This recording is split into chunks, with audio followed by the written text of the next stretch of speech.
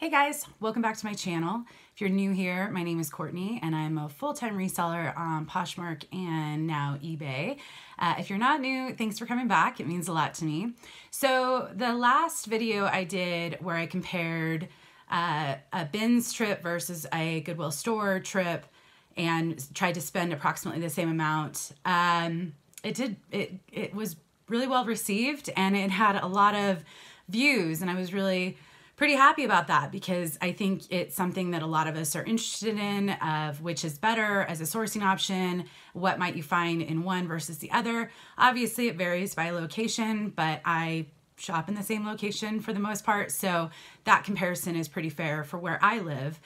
But I can't always do a full day at one or a full day at another, or spend the same amount from video to video. So I think I'm going to create a little series and continue this as often as I can with trying to have one similarity between the two shopping experiences, whether it be time spent or money spent, and then be able to show you. So with that, if you haven't already subscribed and you've watched this, you like this video or you've watched some of my other videos, please hit that subscribe button. It means a lot to me.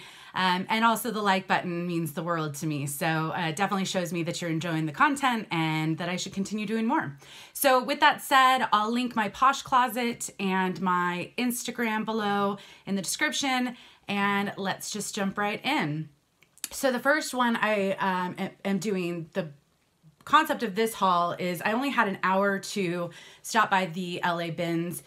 This weekend, I was actually visiting family and I was driving through and decided to stop, but I only had an hour, and so I decided to also in the same weekend stop by regular Goodwill. And so this is just comparing 1 hour at each, what I found, and some of the challenges I faced, which I did face some. So with that, I'm going to show you the first few items from the Goodwill store at normal pricing, and then I'll jump into the bins finds. So this is a Free People. It's a sweater and it's not all the way closed, but I thought this was just a really unique design, very pretty colors. I looked for holes, I couldn't find any. And Free People, this is a size large, which is a great size. Free People is definitely hit or miss, as I'm sure you've seen multiple people talk about, but their sweaters, their jeans, some of their items still do really well, especially if they're kind of unique. And so I thought this was a great pickup. The average cost of goods at the store that I went to, I got 6 items, was $6.71, which is a little higher, but I did get some pants. Some of the sweaters are marked a little bit higher, and I think it's still worth it. So this next one is a LuLaRoe, and this is a duster cardigan, so it's very long. Just can't show everything all in the same picture. So it's got some front pockets. It's a beautiful color, which I really liked. I actually found a few of these. I think a lot of people are finding a lot of LuLaRoe at their thrift stores right now due to if they're out of business or going out of business or in a giant lawsuit, something along those lines. But I thought that the color of this was beautiful and classic.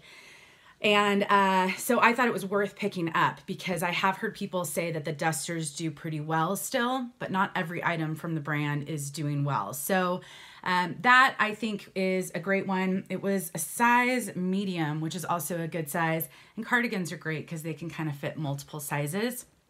So also, as with all my videos, I try to disclose what I am expecting to get. In the last video, I definitely got lots of comments around pricing. Some that thought they were crazy and some that thought they were spot on.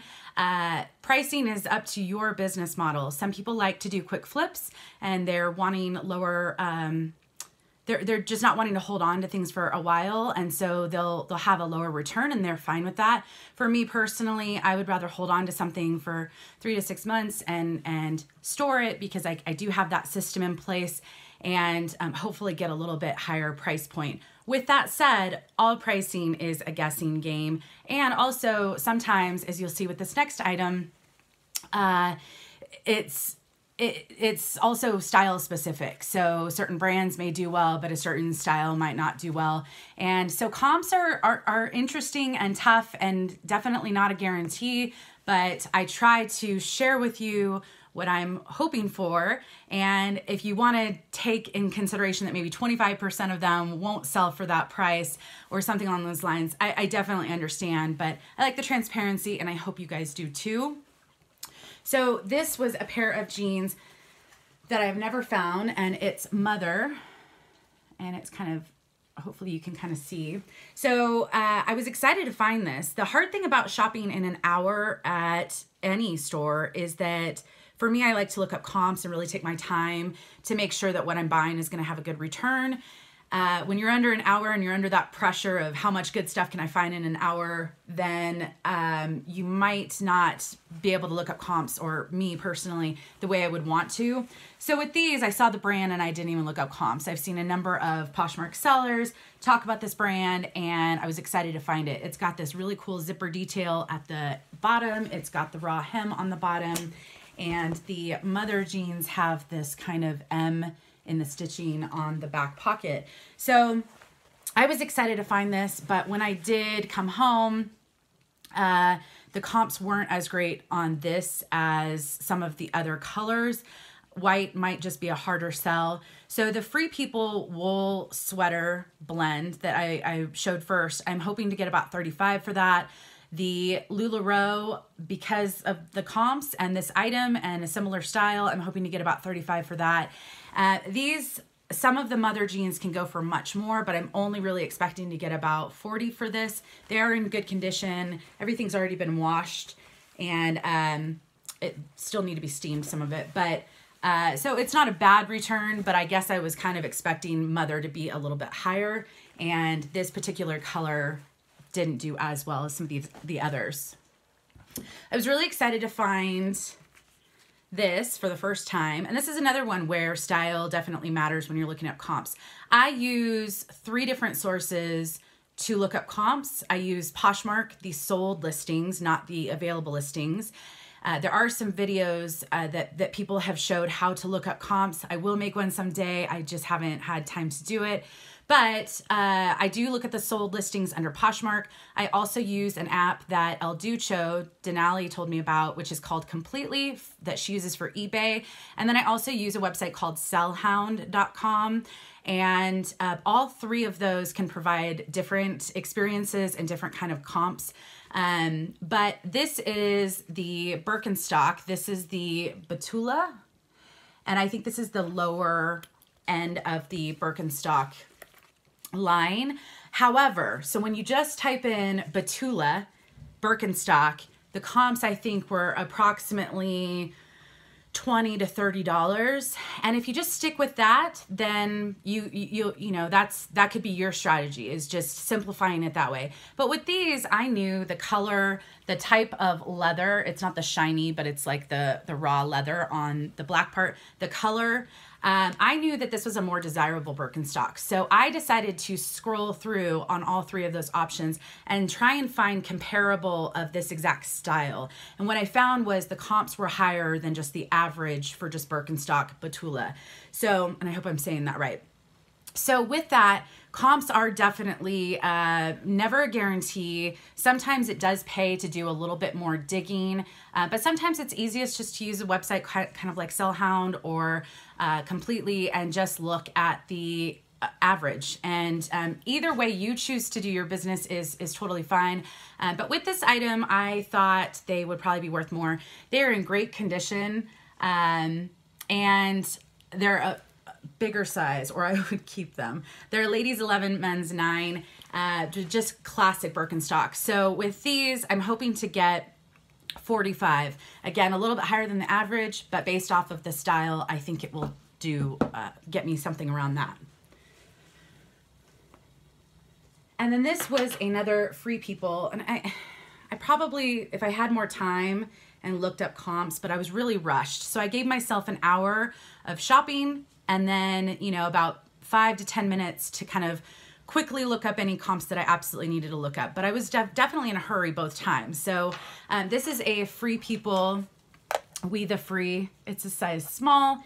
It's just a lightweight kind of sweatshirt material, black jacket. It's got 3/4 length sleeves. I'm drawn to black. I love wearing black. However, with Free People, the kind of more boho style tend to get a higher return. So I'm not really expecting too much for this. On a good day, I'm hoping to maybe get 25, 28 for this. It is, you know, classic, but it's not really the traditional Free People that I think a lot of people are searching for. And then the last item from the stores, this is the first time I found a Disney piece from LuLaRoe.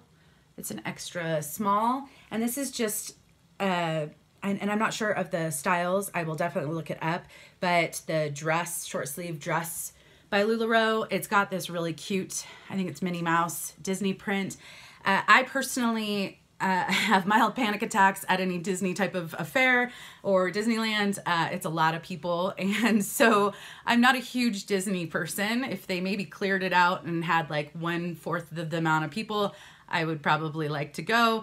But I know a lot of people really love Disney stuff, and this is another item where if you just look up LuLaRoe dress, the comps are going to be relatively low. But if you look up the style, in this case, this Minnie Mouse Disney print, these actually did much better in this color, in this style. So I'm hoping to get about 45 for this. So that's the store, and 6 items. Average cost of goods was $6.71. I spent a total of $40.24. The expected sales total, if I got everything that I just told you, would be $228. After fees and after cost of goods, it would be about $142. So not bad for an hour's worth of sourcing. Listing for me, photos, listing, storage, all of that, I estimate about 10 minutes per item.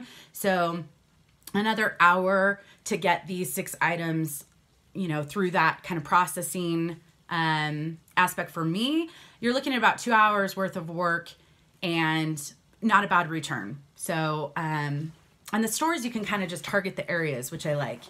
So the bins are a completely different story. I love the bins. If you haven't watched any of my bins hauls, I'm a huge fan. I'm not close to them. I'm 2 hours away, 2.5 if you include the roundabout time that I need to take my dog to daycare. So it's a 5-hour trip for me in one day. So I don't get to go that often, but I have been trying to do about once a week, and I think it's worth it. However, if you're only stopping there for an hour, it's hard. It was hard for me. I've never just stopped there for an hour. So I did get, I spent $27.26. I got 19 items, nothing mind-blowing, a few good items, a few that I probably would have left behind, but I was rushed. So with that, these are a pair of Marmot men's plaid shorts. So this is the brand, and these were a good size, 36. So I thought these were just kind of a classic pair, and I know this brand as well. I own a number of pieces for hiking and snow. It's definitely not a cheap brand. So I just picked it up, didn't even look up the comps, was like, yes. Well, when you're in a rush and you don't look up comps, I'm only actually expecting to get about 20 for this, and that would be on a good day. Some of them were as low as 15. So not as great as I would have hoped, but it was rushed, and that was the point of this video. So this next item was a pair of Page, and this is the newer label. Someone actually that has shown this newer label and said it's the newer label is Three Thrifty Sisters. She's new to YouTube. It's the number 3 Thrifty Sisters. I hope I'm getting that right. But she's awesome. She's very knowledgeable. She just started a YouTube channel, and she has taught me that this is the newer of the Page labels. So definitely check her out if you can. But I thought the zipper detail, the gray skinny, was great. And they were a slightly smaller, the zipper on the ankle, I want to say 25. So relatively small, but I'm hoping to get about 28 for these. I'm very much in the spring summer mind, even though it's raining and snowing at the moment outside, but that's going to creep up. And if you don't have inventory prepared, then you probably will miss out on some sales. So I'm definitely picking up a lot of stuff like anything swim related or shorts or that kind of stuff. But this is just Hurley board shorts, and this is a size 29, so a little bit smaller. It's a Phantom line. I liked the color, but I'm another one that I'm definitely not going to get much. On a good day, I might get 15 for these, but at least I'll have some stuff for people to buy. This one I quickly looked up comps. This is LL Bean, and it said size 12, but this is not a size 12 for women's. This is definitely not a size 12 for men's. And so I'm assuming they're boys. And when I looked up comps quickly, all I typed in to, I think completely, was LL Bean camo pants. And the comps came back quickly very good. I think they were, you know, 35 to 50. I didn't type in boys. And when I got home and I typed in, did a little bit more of an accurate, the boys don't do as well. I think it'll still sell maybe 15. But again, that rushed aspect is not my favorite when sourcing, because I personally have a lot more bad buys. This top is standard James purse, and this is just a little white button down. When I did take it out of the wash, I did notice that there is a faint stain. I'm not sure if it's going to pick up. I hope that's picking up. And so with that, I know I've sold this brand a couple times, only really expect about 15 to 20, but with that faint stain, if I can get it out, I'll probably hopefully get about 15 for this. That is a very expensive brand, retail, and people do search for it because it's one of those things that when you have one item, you might want more of them, you know how they fit, but I'll definitely want to get the stain out. So I found 2 shirts in the same bin, same size, same brand, which is LL Bean, and it's a size medium. So quickly snatched them both and thought perfect bundle opportunity on eBay. So this is just a plaid button down and then a green short sleeve button down. And so with that bundle of the 2, I'm hoping to get about 25. This one, I did not look up comps, but it just was cute. And the label kind of looked fancy. Again, I was rushed. But it's this beautiful, you can see the cable knit detail on the front. This beautiful kind of lavender color. And I loved the neckline. The material was acrylic wool, polyester, nylon, 2% others. Not sure what that is. But I just thought it was too beautiful to pass up. And when I got home, this is another one, not great comps. So on a good day, I'm hoping to get about 20 for that. I think it'll still sell, hopefully if I get it listed sooner rather than later, but definitely not a designer or anything like that. This is my first time finding this brand, which is Rock Revival. So funny story about this. I think I saw in one of my very early hauls in July or August, someone showed Rock Revival. And for some reason, the next time I went to a thrift store, I saw Rock and Republic, and I thought it was all one and the same. So I started picking up Rock and Republic. Needless to say, I have a couple Rock and Republic in my closet that still haven't sold since July. Not the same brand. So, and not the same return that you're gonna get on your investment. But this is a pair, these kind of remind me of the Miss Me style, so very embellished on the pockets, kind of the white stitching. And then these are a boot cut. And I didn't give it a good look. I was kind of excited just to find this because I think it does well. It's size 30, a net boot. And I didn't give it a good look until I got home and I realized that there is some wear.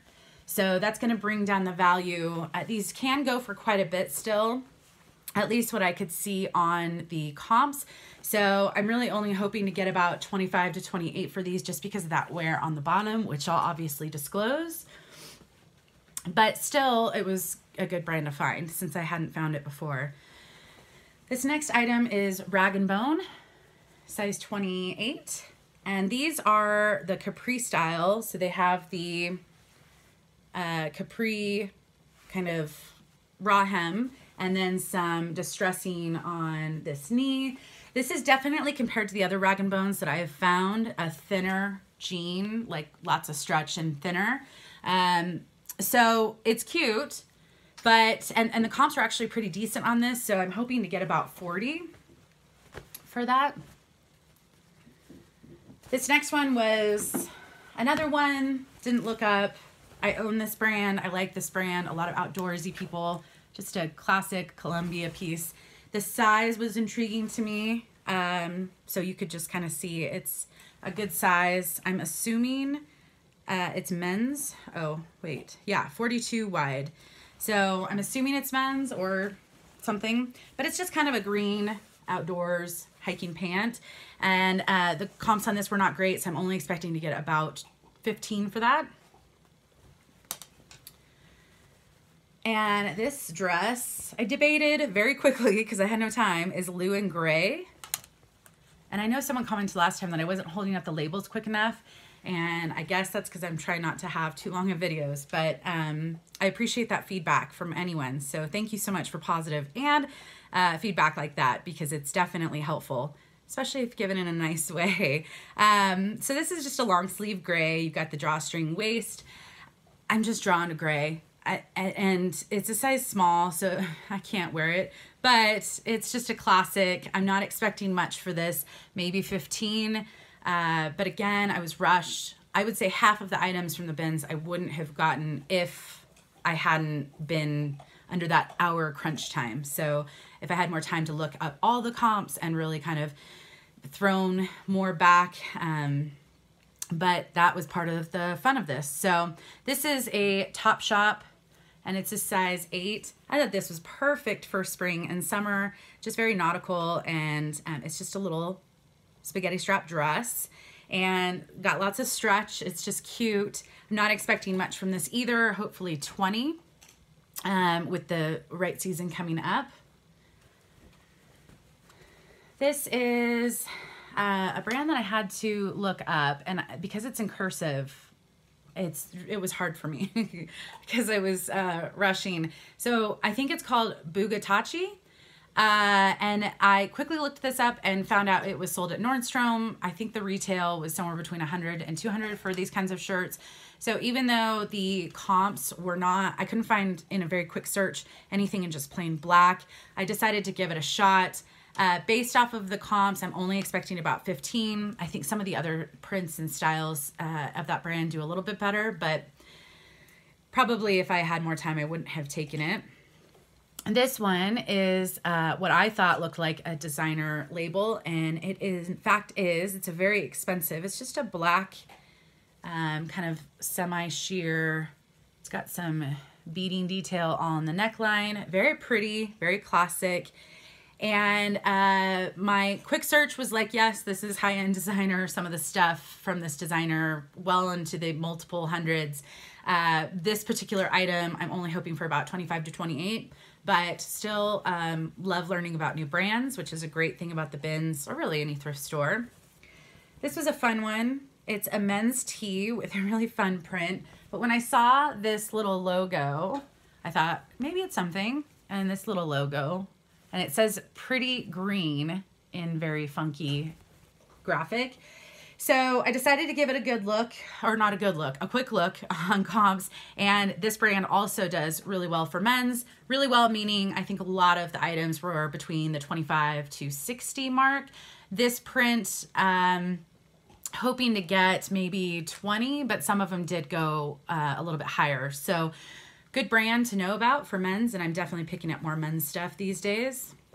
This was a cute little hat, and it's gonna blend in with my shirt, but I can't wear hats because my head, I feel like, is a little bit bigger, but that might help give you the look.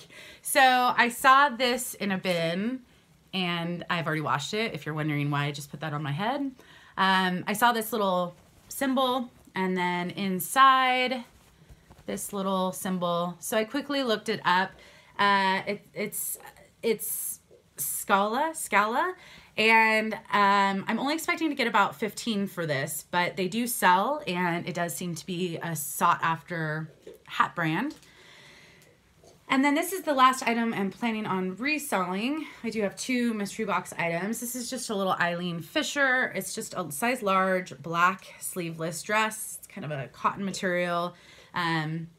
Really classic and perfect for the upcoming season. So I'm hoping to get about 28 for that. So I did find 2 items that might go in upcoming mystery boxes. And by the way, I did sell a couple, and if you are interested or have sent me a message, I think what I'm going to do is when I get enough boxes together, I think I'm actually going to do a video, not so mystery box, and have them listed under A, B, C, D in my Poshmark closet. And that way you can actually maybe choose a box that you like most, if not all, of the items in it. And I know a lot of people have a hard time getting out and sourcing in their areas, so I thought that might be fun. Stay tuned. I'll have to collect enough items to make it worthwhile, but this is a pair of Zara Woman skinny jeans. Blush pink, I've noticed, does pretty well on Poshmark. And so I thought this was a good pickup. I think they're size 6. And then this is a little Madewell long sleeve. Even though it's long sleeve and turtleneck, it's size medium. It's lightweight, so it could definitely carry into spring, or even if you're somewhere like San Francisco in the summer, where it's a little bit cooler, it could work for that. So in total, I spent $27.26 on 19 items at the bins. Average cost of goods was $1.43. If you haven't watched my videos before, my bins that are closest to me are the LA ones, and they are $1.99 per pound. So I definitely don't have cheaper bins. I know many other areas have much cheaper. That is not mine. So most items, the average cost of goods when going there is about $1 to $2, depending on if I get a lot of shoes or whatnot. The expected sales price for these items is $362 if I were to get all of the, not including the last two mystery box, if I were to get all the prices that I quoted you. And after fees and cost of goods, it would bring me about $262.34. My review on this challenge, I personally, if under pressure of time, I did not enjoy the bins whatsoever. I think it takes me time to kind of get in my groove at the bins, kind of feel out like which bins have been picked over, which ones they're wheeling off, which ones were relatively recent. And so it was a harder bins trip for me. I just felt so much pressure, and I couldn't look all these things up. Probably would have only gotten half of this. Now, comparing after fees and cost of goods, $142 for the 6 items or $262 for the 19 items, or 17 if you remove the 2 mystery box items. It would give me a higher return. However, like I told you before, I approximate about 10 minutes per item to go through the whole process to get to storage, photos, listings, storage for me. And 17 items versus 6 items would take me almost triple the amount of time. So even though I would have a higher return on the sales price of the bins, I actually prefer in a shorter period of time to just go to a regular store. So bins, I would say 4 to 8 hours is perfect for me. 1 hour, a just frazzled mess. So anyways, I hope you enjoyed this video. If you like this style of video, like I said, I will continue to do this as a little series, and if I can, in a similar time frame, either compare time spent or money spent of the 2 locations, I'll definitely show you what I found and what I felt about the 2 trips. And yeah, so also, I think I'm going to publish this on the day after Christmas, but this is Christmas. My family is celebrating on the 27th, so this is kind of a normal work day for me, but I hope everyone had a very Merry Christmas or Happy Holidays if you do not celebrate Christmas. Hopefully something in this general time frame of the year is spent with family and friends and loved ones, and that you're all enjoying lots of good food and treats and all of that good stuff. So thank you so much for watching. Please hit that subscribe button if you haven't already, and I'll see you in the next video. Thanks.